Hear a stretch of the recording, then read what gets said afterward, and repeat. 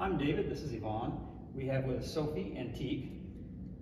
They've been at Bulletproof Training for the last 15 days. Casey and Solomon have had them. They've trained them every day, worked with them every day. I think they had a great time.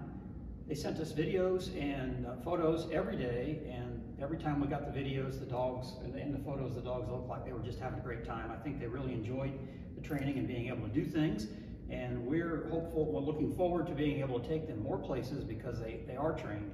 They just have the basics. The 15 days is really just them learning the basics. We still have our work cut out for us to ingrain that training and work with them every day, and we look forward to doing that.